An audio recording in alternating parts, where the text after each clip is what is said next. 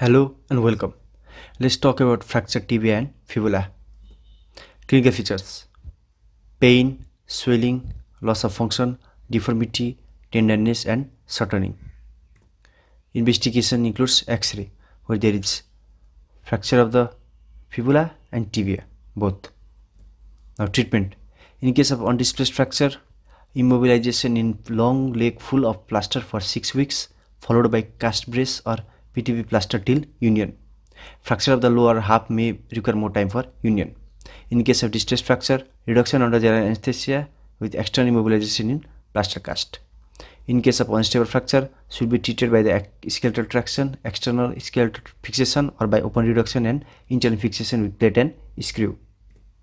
Advice: toe movement should be done, quadriceps exercise should be done, and non-weight bearing walking on crutches should be exercised. Now, complications of the distal tibial fracture. Early complications include vascular injury like damage of the popliteal artery, compartment syndrome, and infection. Late complications include malunion, delayed union, non-union, and osteoporosis as well as regional complex pain syndrome. End of the topic.